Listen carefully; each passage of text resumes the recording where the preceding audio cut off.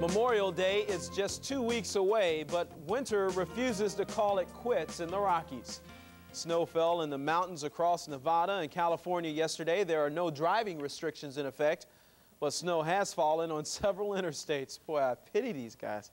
Meteorologists expect the heavy snow to taper off later today. Now, from the Channel 3 New England Weather Service, forecast first.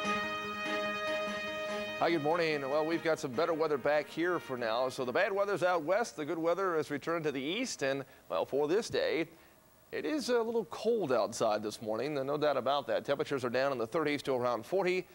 And there's a little fog in a few spots. Overall, it's a clear morning, but there's a breeze still there. So the wind chill is making it feel even colder. But temperatures go for the low 70s this afternoon. Bright sun, blue skies, and it is going to turn out to be, it will be a gorgeous day. Shoreline in the 60s today, the bright sun and the blue skies, and still a bit of a breeze, but overall, some near perfect springtime weather conditions. This morning, the temperature here in Hartford is in at 42. The dew point's 37, humidity 82%, the northeast wind at 8, and the pressure at 30.16 inches. 41 Meriden, 38 at Torrington. Got a call from Canton at 33 this morning, 40 at Enfield, 39 at Storrs and Waterbury, 43 at Milford. You've got a wind there this morning. You can see it's in 9 miles an hour in some places. So with the peak wind gust still up there at about 15 to 25 miles an hour, you've got a wind chill going. It feels like 29 at Storrs and 32 at Waterbury this morning. So a jacket or sweater are a good idea, but you won't need it this afternoon, as clear skies are over us now, and clear skies in response to high pressure that's building down across the area now. You know, they had over an inch of rain in Atlantic City, New Jersey yesterday while we had the sunshine out.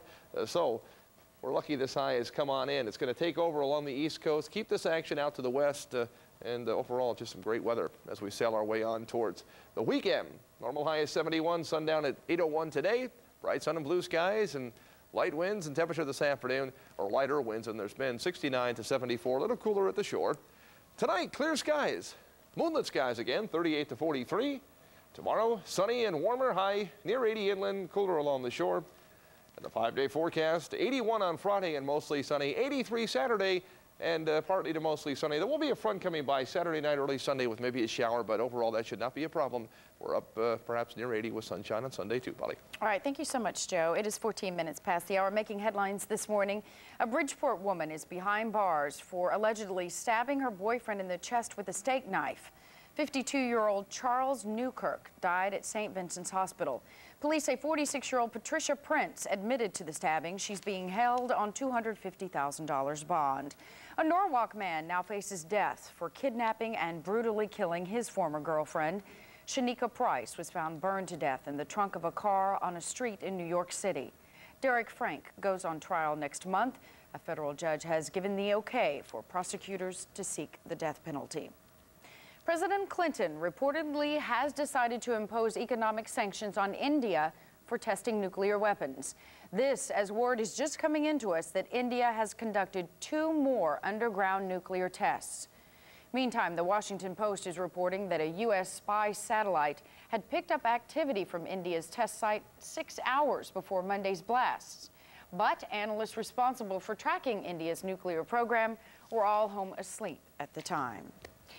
Well, it is 6:15. NHL playoff fever is heating up, and survival is the name of the game as the Wolfpack take on the Ice Cats. Hi. Are you moving ahead? Like, oh, okay, there it is. Okay, hi. Okay.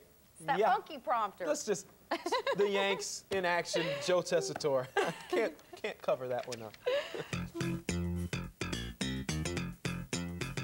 Good morning. AHL playoffs. It was all on the line last night for the Hartford Wolfpack against the Worcester Ice Cats.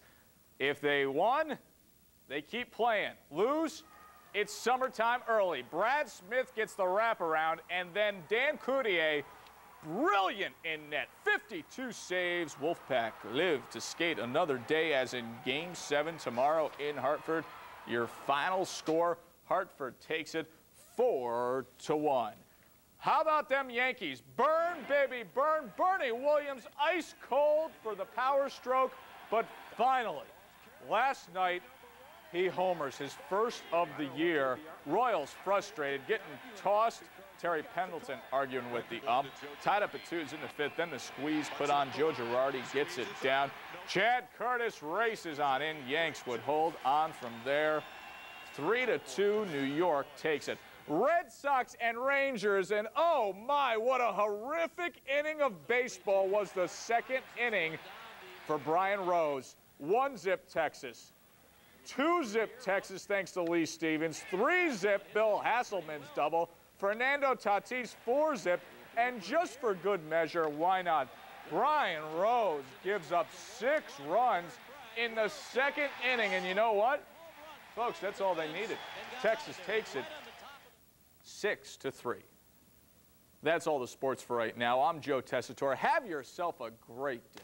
Oh, Joe, thank you. It is 6:17. Before you hop in the car, let's take a look at the roads. I got it this time. Mike Wallace brings us a time-saver traffic report. Good morning, Mike. Morning, Curtis. Morning, Polly, and the soon-to-be commuter. We're in excellent shape out here. No unusual problems to pass along. That in regards to accidents, breakdowns, or any other obstruction of roadway. Taking 91 either side, moving easily between Windsor Locks and Weathersfield. 84 as well. Either side doing a good job of it, to and through downtown, just to build a volume here and there. Route 2 merging easily with 84. Traveling along the shoreline, you get a good go of it on the Connecticut Turnpike. Brantford right down to Bridgeport and back again. 91 merging. 295 without delay. With time-saver traffic, I'm Mike Wallace, Eyewitness News this morning. Thank you, Mike. It is 6:18 on Connecticut's news station. A guilty plea from an East Hartford man accused of molesting children and possessing an illegal weapon.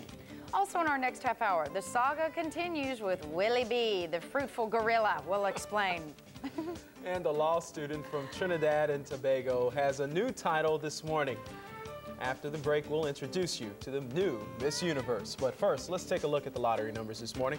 Midday 3, 6, 4, and 6. Midday 4, 8, 1, 3, and 2. And your nightly numbers, 7, 9, and 6. Connecticut Play 4, 0, 1, 8, and 7. Connecticut Lotto 2, 12, 34, 38, 40, and 41.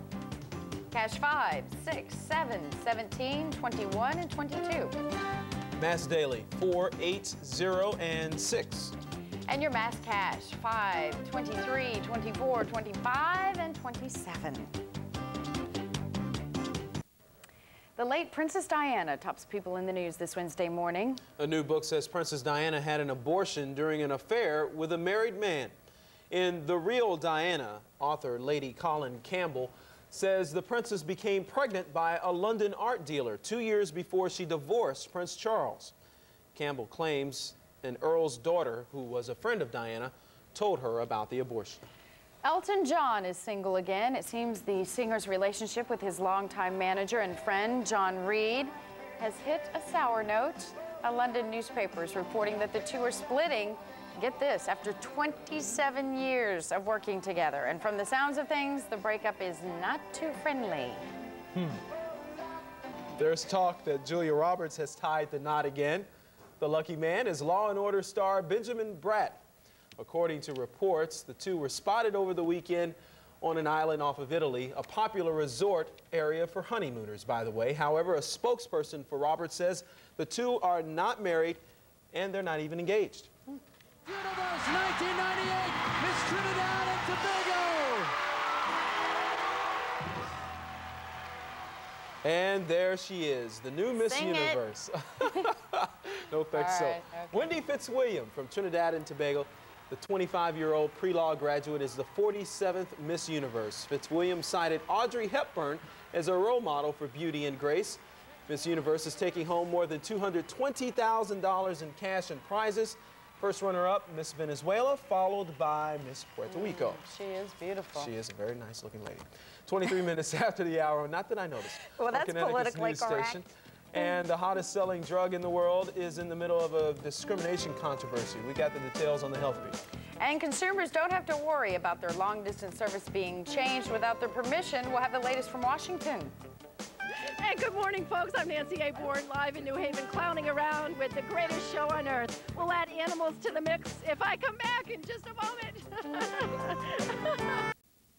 Plagiarism is on the rise at some colleges thanks to a little help from the internet. Websites like cheater.com, cheatfactory.com, and A1termpapers.com all claim they provide research material only. But kids can definitely get more than just research material. For example, need a paper on UFOs? Just go to braintrust.com, copy it, paste it in Microsoft Word, change the fonts and add your name, then print. It's that simple. but it is also high-tech plagiarism.